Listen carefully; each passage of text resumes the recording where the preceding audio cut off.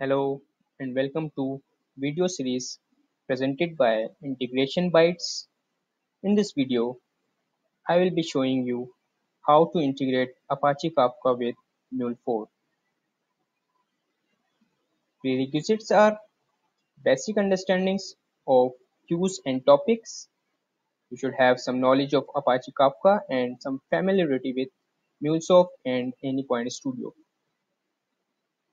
The agenda is installation of Apache Kafka, creating Kafka topic, creating Mule flow for producer, and creating Mule flow for consumer.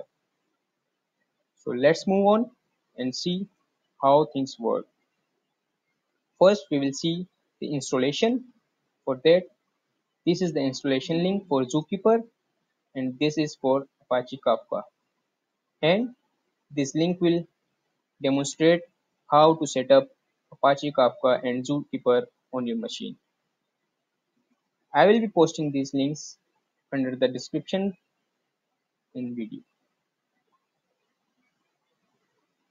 So let's move on and see Apache Kafka running on my machine and try with some real-time streaming.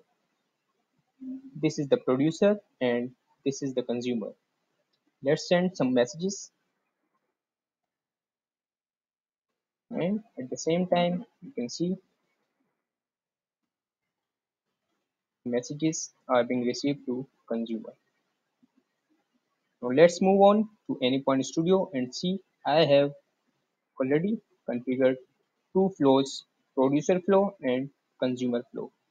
The producer flow is sort of API which would get some messages in streams and post to publish, which is from the component Apache Kafka. If you don't see this Apache Kafka component, search in Exchange and you will see these operations.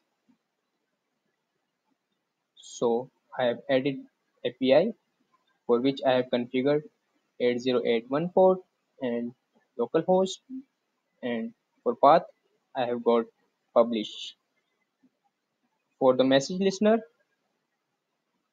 I have configured Kafka consumer configuration,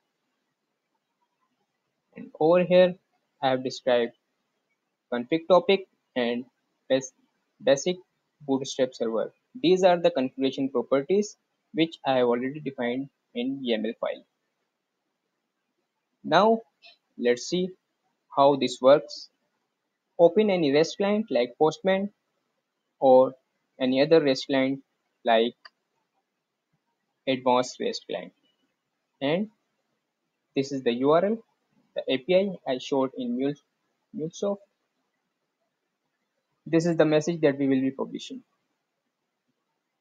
The message has been published. Now see in consumer, see the message has been received here, and in MuleFlow, see in console and in logs, this is the message. It should have written in the file, which is Kafka data here. So this is how this integration works. Thanks for watching. Comments and subscribe for more videos.